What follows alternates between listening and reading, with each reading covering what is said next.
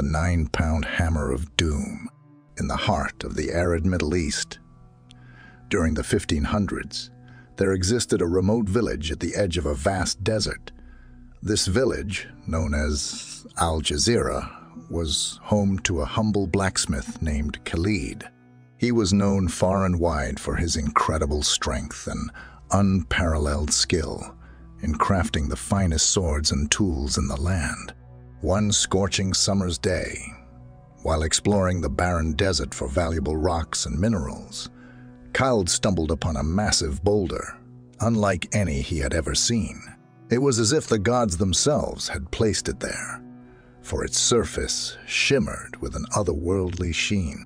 Determined to uncover its secrets, Khalid fetched his massive 9-pound hammer, a tool he had forged himself, capable of cracking even the toughest of stones. With every strike, the boulder cracked further, until at last it split open with a thunderous roar. Inside the boulder, nestled within a hollow, was a small, shimmering seed, unlike any Khalid had ever seen. It gleamed with an eerie, bluish light, casting dancing shadows on the walls of the hollow. Khalid's hands trembled as he carefully cradled the mysterious seed in his palm.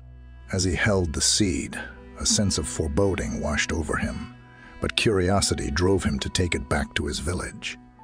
He planted it in the fertile soil of his garden, and to his astonishment, the seed sprouted and grew rapidly, its leaves taking on an unusual bluish hue.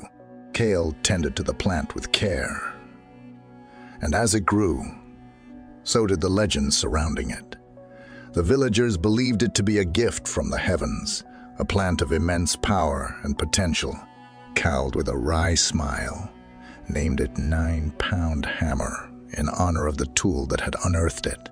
The 9-pound hammer plant flourished under Khalid's watchful eye, and soon its effects were known far beyond the village. When its buds were dried and smoked, they induced vivid, prophetic dreams that revealed glimpses of the future.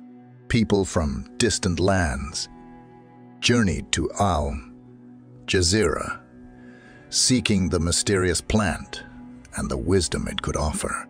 As the village's fame grew, so did the darkness that clung to the 9-pound hammer.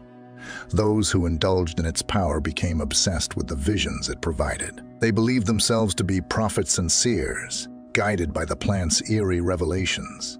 Khalid watched in horror as the village descended into madness, torn apart by visions and delusions. The 9-pound hammer, once a source of wonder, had become a curse, leading its users down a treacherous path. Desperate to undo the damage caused by the plant, Khalid took up his hammer once more, determined to destroy the source of the madness. With a heavy heart, he swung the hammer, shattering the 9-pound hammer plant and burying its remnants deep in the desert sands.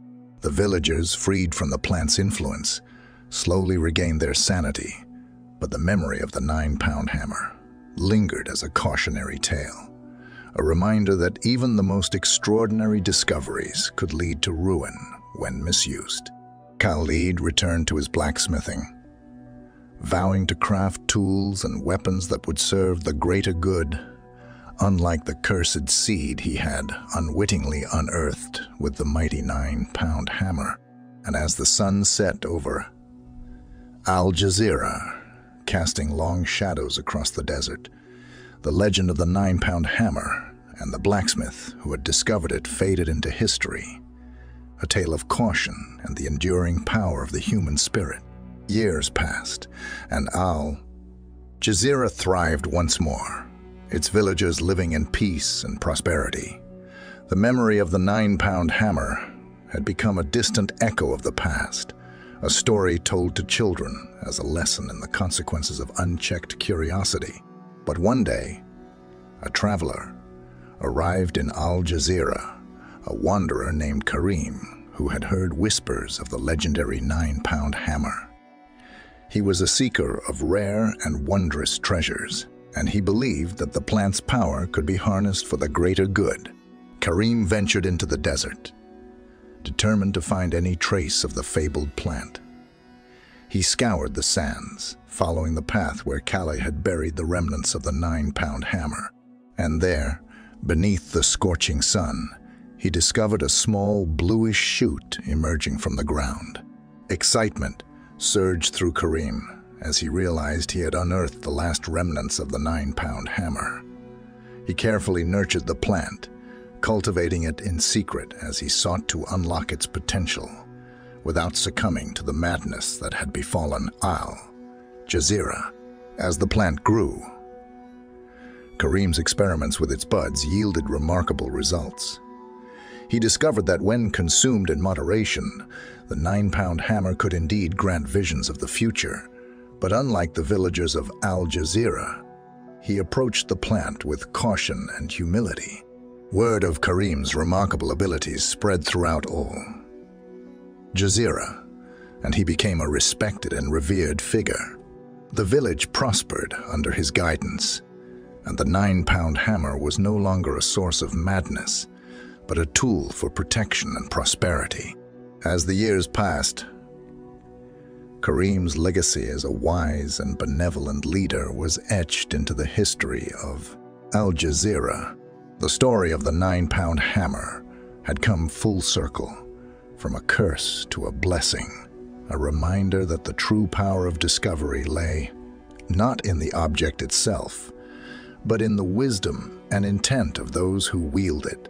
And so, in the heart of the arid Middle East, where the desert sands held the secrets of the past and the promise of the future, the legend of the 9-pound hammer lived on, a testament to the enduring spirit of humanity and the capacity for redemption and renewal, even in the face of the most extraordinary and unpredictable discoveries.